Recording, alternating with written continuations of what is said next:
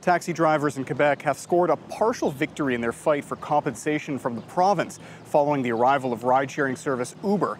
Taxi permit owners filed a class action lawsuit arguing that starting in 2013, the value of those permits dropped.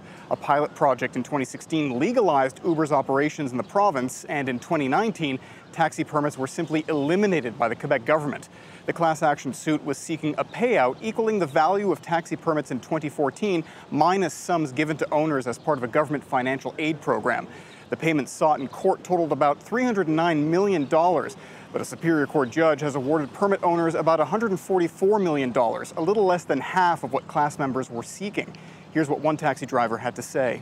À 144 millions, ça ne suffirait rien pour nous autres, parce que nous, on a beaucoup travaillé pour ces montants-là. Alors qu'aujourd'hui, c'est comme si il est en train de nous donner un type à nous autres, parce que nous travaillons très fort pour payer des billes. Maintenant, nous allons payer les conséquences, parce qu'il n'y a pas de travail, il n'y a rien qui marche avec les taxis maintenant. On the government side, the Transport Ministry will study the ruling in full before commenting on the judge's decision.